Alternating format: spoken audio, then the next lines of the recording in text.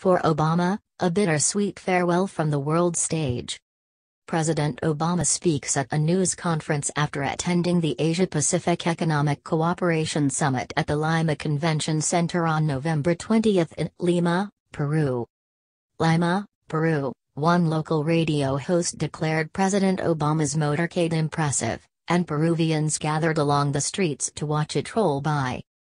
But for the most part, the crowds turning out to see the outgoing American president on his final foreign trip were smaller and quieter than on his previous outings. Those audiences were just one sign that Obama's week-long valedictory journey had turned into less of a celebratory goodbye tour and more of a bittersweet farewell for a president whose worldview is now under siege. At each stop, in Greece, Germany and Peru, Obama talked about the importance of respect for democratic norms and ensuring a smooth transition of power to President-elect Donald Trump, whom he mocked and dismissed for months. He made fond remarks about a few longtime allies, telling German Chancellor Angela Merkel that he wished he could be there to lighten her load as she carries on their shared vision of a more inclusive West. The president voiced optimism about the strong handoff he's giving Trump and about the future course of global events.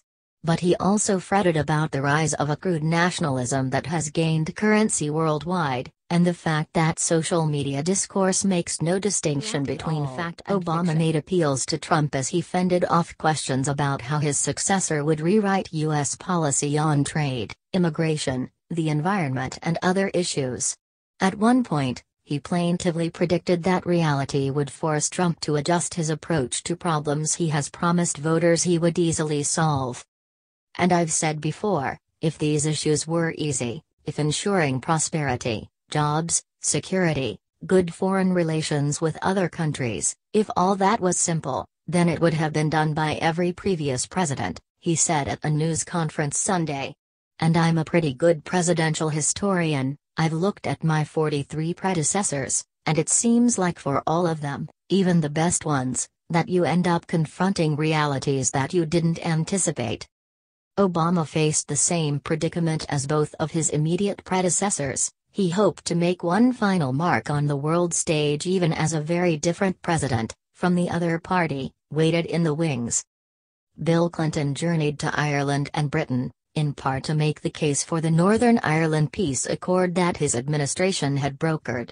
But he ended up staying up most of the night while visiting then Prime Minister Tony Blair and his wife, Sherry Blair, at Chequers, watching Vice President Al Gore concede the 2000 presidential election after the Supreme Court's ruling on the outcome in Florida.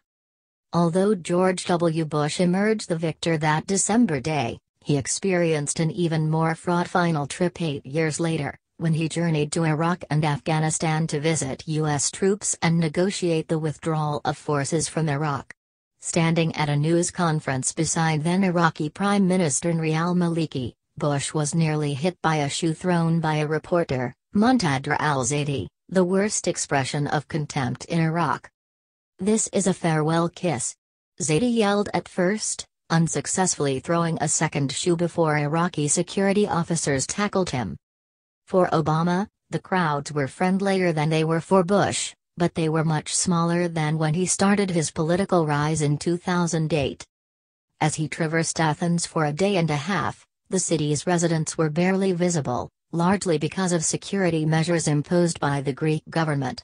Some Greeks stood by the roadside for a glimpse of Obama's motorcade, but few waved, and it was nearly impossible to spot the enthusiastic handmade signs that had invariably popped up along Obama's route in world capitals, as well as small Americans scheduled to deliver his big speech of the trip with the iconic Athens landscape as the backdrop, but weather concerns forced it indoors. As a result, Obama made his pitch for addressing global inequities inside a brand new and well-appointed concert hall, whose very construction amid an ongoing economic crisis rankled ordinary Greeks. The night Obama arrived, Negation Katarina Sarfika, a Slovakian tourist, asked young people on the street whether they were gathering to see the American president, only to learn they were using the occasion to demonstrate their opposition to globalization. They were protesting their own government, she said. Greek author and journalist Yanis Palaiologos noted that Greeks' view of the United States has improved under Obama's tenure. There were far worse riots when Clinton came in 1999. But there is considerable fatigue and fatalism among the people regarding the prospects of the country, a sense accentuated by the victory of Donald Trump, which took a lot of the air, in terms of substance, out of Obama's visit. Jeff Shazal, a Clinton speechwriter who traveled with him on his last trip, said there's a cognitive dissonance that happens once someone has been selected to take the president's place. You still have some say over the course of events, but the center of action is elsewhere, and the focus of action is elsewhere, Shazal said. In the run-up to election, there's always a sense of being on mark time, but there is still only one president. When there's a president-elect, it's different.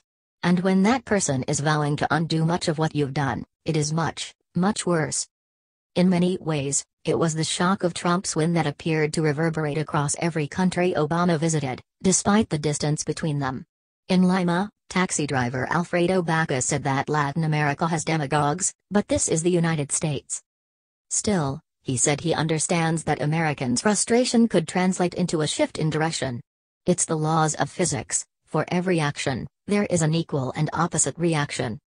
Many world leaders appeared sorry to see Obama go.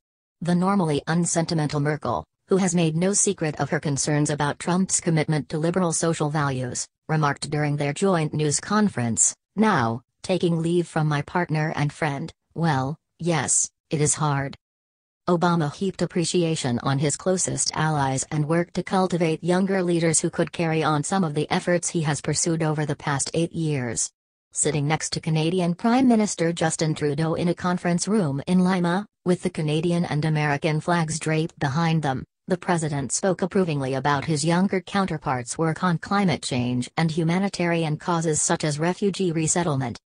"So I have to say that there are few leaders around the world who I think combine vision and talent and values the way that Justin does," he said. "And I am very much looking forward to his continued leadership in the years to come." And although Europeans appeared weary after struggling with unrelenting economic, security and social challenges for the past decade, Peru gave Obama some cause for optimism. His last public event of the trip was a town hall meeting with 1,000 young people, including 100 participants in the New Young Leaders of the Americas initiative. The administration program, which has counterparts in Africa and Asia, aims to train the next generation of global activists through exchanges with the United States. Pacing a stage in the middle of a gym at Lima's Pontifical Catholic University, his jacket off, Obama spent an hour answering questions from students.